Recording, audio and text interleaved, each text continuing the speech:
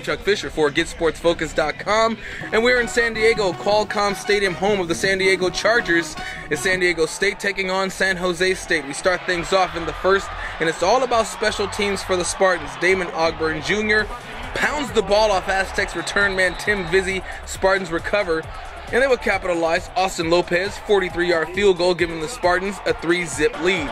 Second quarter, after an Aztec touchdown, San Jose State answers right back. Tyler Ervin takes it from the 3-yard line, and look at the wheels. A 97-yard kickoff return for a touchdown to give the momentum right back to the Spartans. They are up 10-7. We stay in the second. Spartans down 14-10 when backup quarterback Blake Jurek fakes the sweep and runs it up the middle for a touchdown. No, he's down at the 1. No worries though, moments later, David Fales finds Aina Liaina wide open in the flat, 17-14, Sparty. High drama in the fourth quarter. Spartans down 7, but not for long. Fales throws a beautiful 21-yard touchdown pass to Noel Grigsby. Noel, making his mama proud. We're tied at 24. Less than 5 minutes left. Spartans down 27-24 when Fales finds the Ox, tight end Ryan Otten. 15-yard touchdown catch to give the Spartans a 31-27 advantage.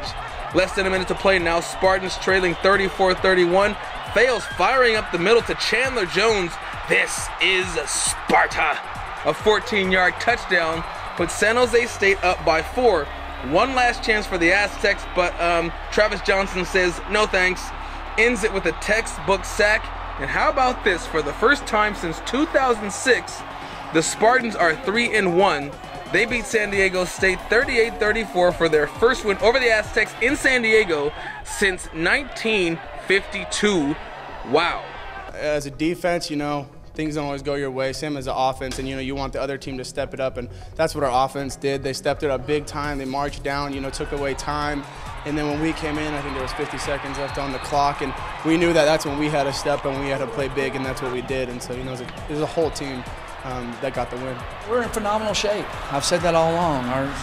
Our year-round weight program, our year-round workouts, the way they do that, the way we practice, we have a lot more repetitions now with 85 scholarships and 105 guys out there. We're able to practice longer and keep going. And it's shown every week. Man, it was really exciting. Probably one of the most exciting games I've seen in a long time. So I'm just glad to be a part of it. It was a good W, but tomorrow we're gonna go watch the film, look at our mistakes, and continue to go hard.